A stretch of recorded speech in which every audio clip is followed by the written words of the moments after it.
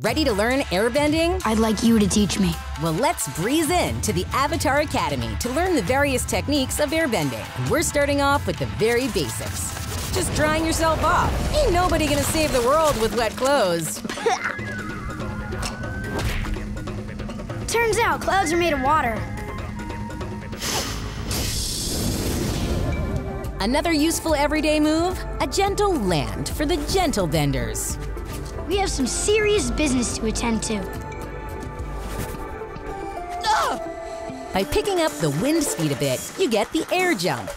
This is especially useful in escaping harm's way, or just getting the high ground. Oh no! Whoa, look at me! Need to put some space between you and an enemy? Try a kicking jet stream.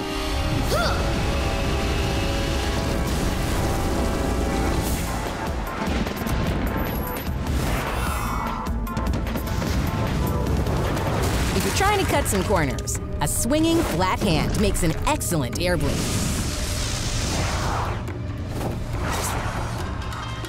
Whether you're clearing a roadblock or opening an ancient lock, a double-handed hyperblast can provide some powerful problem solving. We'll have to be fast, but careful. How is that careful? That lemur, he's earthbending. Did you know that a targeted wind pulse can accelerate objects? Good idea! That'll make us go even faster! And when done masterfully, you can even accelerate yourself. Now that's how you hit the ground running. It says here that the Avatar can create tornadoes and run faster than the wind. Pretty amazing. Ah, that's just a bunch of Fire Lord propaganda. There's no way that's true.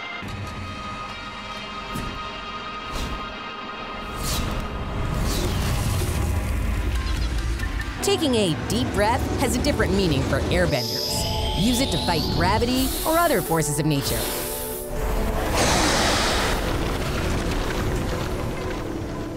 Man, sometimes I forget what a powerful bender that kid is. Be careful if you can't control that super breath. They say an airbender's sneeze can create more propulsion than a modern-day jet engine. What's your problem?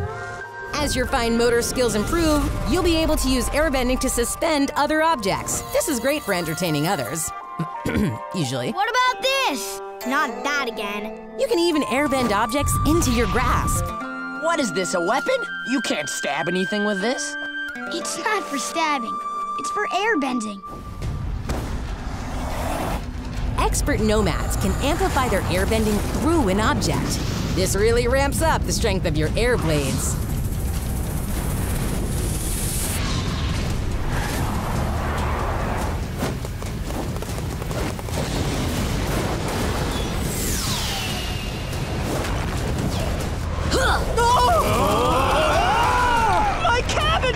Similarly, you can use a glider to simulate flight.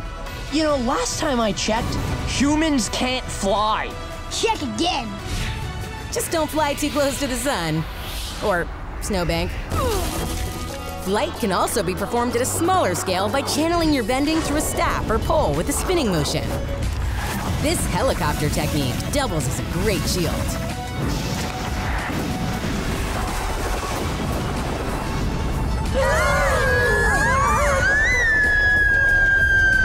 If I go with you, will you promise to leave everyone alone? A directly applied windshield may not be the most effective, but it can still provide explosive results.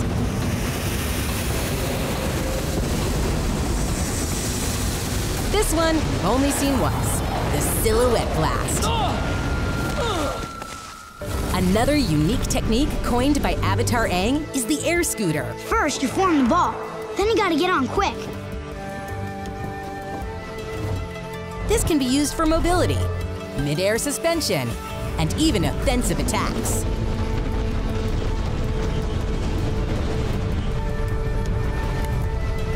By surrounding yourself in a ball of air, you can create one of the most effective shields, the air sphere.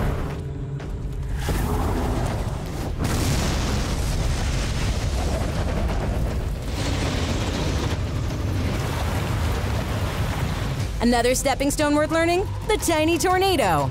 Did you get all that? Sure, I got it. Once mastered, you can graduate to towering twisters. Great for direct attacks, quick escapes, and directing massive objects.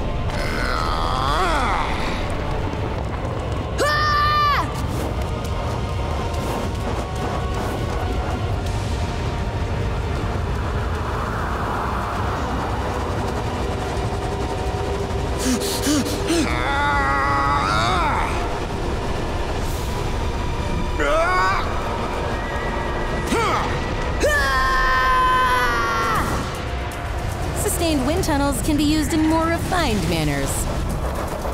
Guys, throw me some coal!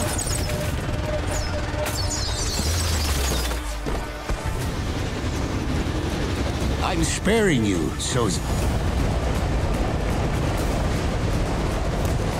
Finally, cloud bending is best done with their water bender present. Oh my!